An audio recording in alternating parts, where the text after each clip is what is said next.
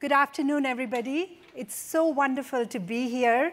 As my plane was landing from California and I was seeing the beautiful mountains of Seattle, I just realized how homesick I had been. So, we were in Pullman, Washington for almost 25 years. And so it's great to be here in this beautiful city, in this wonderful stadium, and at this great event. I have wonderful memories of coming to the stadium with my family, not just to see the regular games, but also some of the cool games. For the next 20 minutes, what I'd like to do is to tell you a little bit about what we have done specifically in bringing virtual reality to sports. And I kind of want to put it out there right now. I know that in my audience, I will have people maybe with different mindsets, or you may already think of this in one way or the other. And my request to you is to keep an open mind, see what we have been doing and what the overall vision is. And I do want to say that when you think about technologies such as these, right, virtual reality and bringing events to folks who are not able to attend these events, and so when you're providing these alternative means by which they can experience the sports, it is not a zero-sum game. I intrinsically reject that notion that if you have technologies such as these that are providing alternatives, that in some way it might be cannibalizing from people's attendance at the events.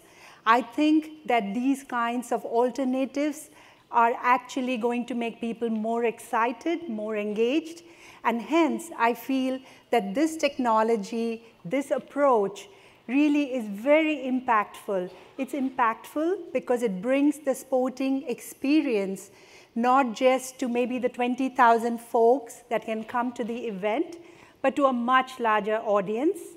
It is impactful because it allows people to connect with the things that they love. End of the day, it's a connection with something that you love, your sporting team, the game. And finally, it's also very impactful because we believe that there is a lot of value to the larger ecosystem, because now there are going to be, we need to have that dialogue. There are going to be new business models. There are going to be new revenue models.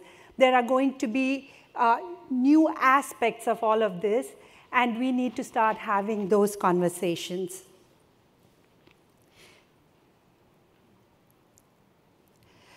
I would like to briefly tell you how we came up on this path.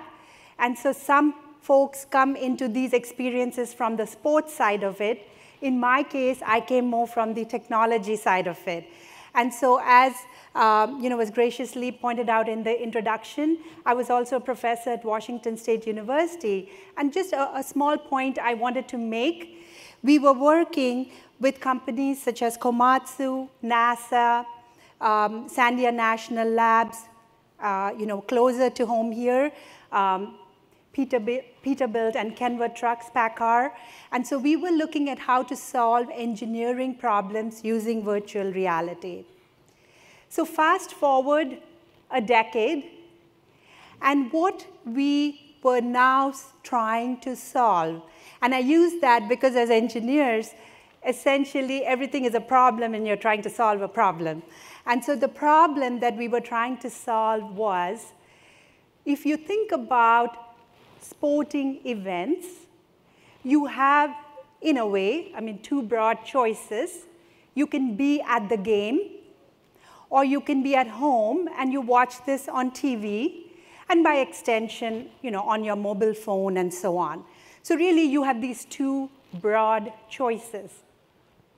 And we, again, rejected the notion that this was how you could watch a game. And we said, is there another way? Is there something else out there?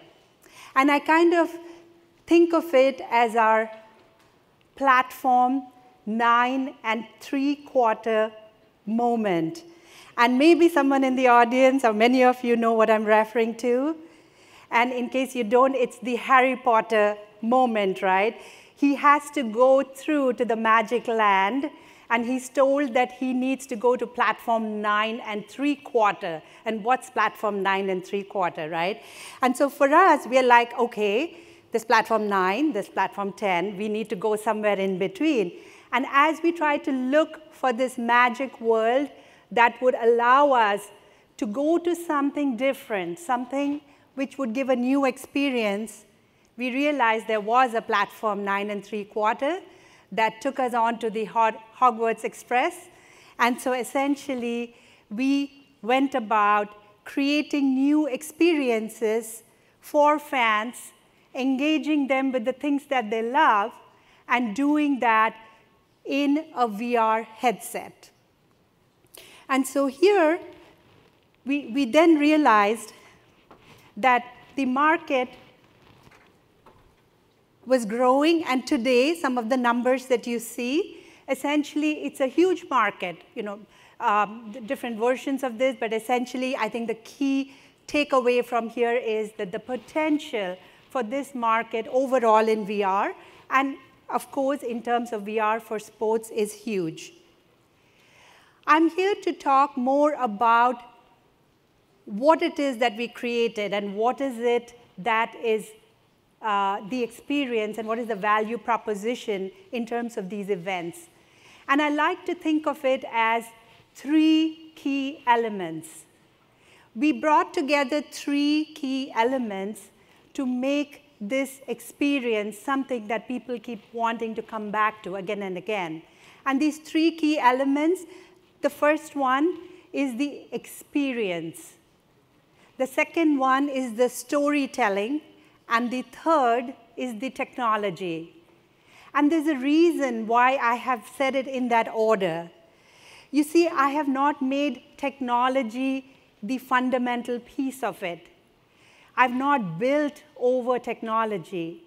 Instead, we know in engineering that a triangle is really a very, very stable structure. And for us, we have achieved this success. We have achieved this great experience for the end user because we focused on 3 aspects, and all 3 of these are really important. And I think that's one key message that I want to give to the audience here today, that we have to think holistically, because if you're pushing some technology for the sake of technology's sake, I mean, you all are the experts, you know it so well, really, I think the end user, whoever he or she may be, is going to reject it. It has to fit in as part of the storytelling, and it has to fit in with a meaningful experience. So some examples of what we've done. Very recently, we were there at the PGA Tour.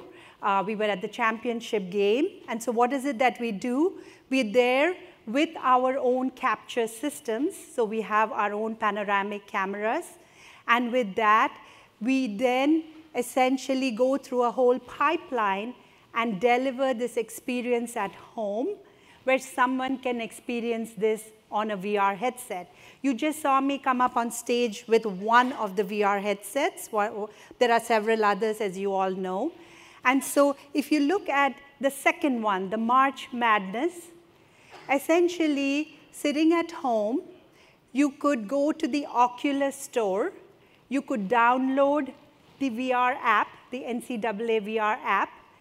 You could then just put on the headset. You saw how light that was, and relatively inexpensive, because if you have a Samsung phone, then all you need is $100, just the headset that goes with it. So it's just one example.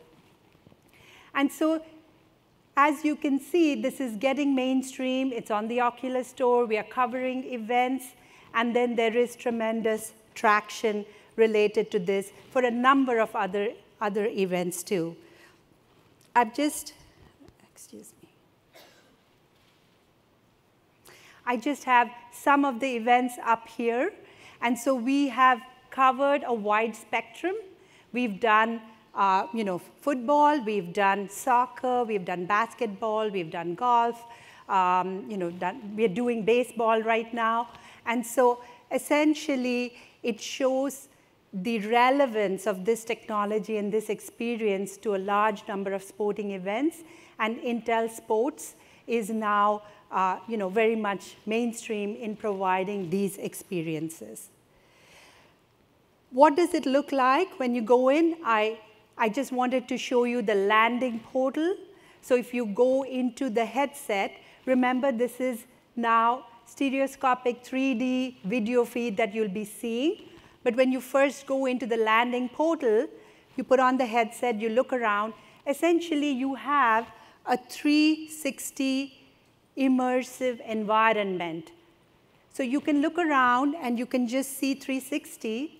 Important thing is currently our video feed and the video that we send is 180. So we have the 180 video in a 360 immersive environment.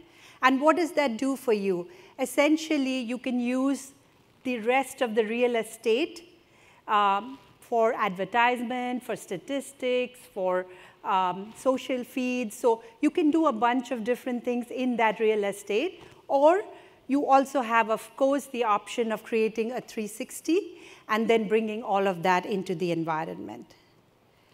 So what you have is the concept of different channels. You can go in, and this is an example of the PGA Tour. And then within that, you can go ahead and you have a number of different aspects of that. This is something that I thought would be of interest to you. It's showing you how we are making this an environment where you don't have to keep taking off your headset to be able to see scores, to be able to see some other rich metadata, some statistics. So we have created the technology to bring a lot of these. We work with the different feeds and so on coming in, and we're able to provide this very rich environment for folks that put on the headset. Very quickly touching on the technology and what enables all of that. So we have these camera pods. We go to these events with our camera pod. We could have multiple ones. And then you essentially can select which pod you want to be at. So for example, when we did NCAA, we had about, I believe, about 8 of these pods. These pods are these 180-degree camera pods. And so we had 2 of them stanchion mounted, like just there under the basket. We had 2 facing into the audience. We had 2 on the side. And so you can have different locations based on what is relevant to that sport. And so when we, for example, did an event at the 49ers Stadium, we had, I believe, about 8 or 9 of those. And what's interesting is, in addition to these individual feeds that you, when you put on your headset, can select, we also have created a produced feed so that it gives an experience closer to the broadcast kind of feed, where you're bringing together the best from all of these and putting it together. I do want to mention that in this experience, we have found that audio is extremely important. And the example I give is, if you were to watch, say, a horror movie, and you turn off the sound, it's not scary, right? If you are watching a sporting event, if you can't hear the audio part of it, then it's not as impactful. And so we have made audio a tremendous part of our experience, and we've also had special VR commentary coming into this experience. This is just to show the end-to-end solution, where we have the capture, we do stitching in real time, and then that's the whole beauty of this. You can watch this while the game is going on. It's not something that is brought to you after an hour or after a day. As the game is going on in near real time, you're able to watch this. And then ultimately, you have these enabling experiences. And what we are doing now, what I have described, the True VR technology, is a piece of the overall Intel True VR platform. And we have volumetric video, personalization, and so on, all coming together in a very, very impactful and a very meaningful way to bring these experiences to the audiences.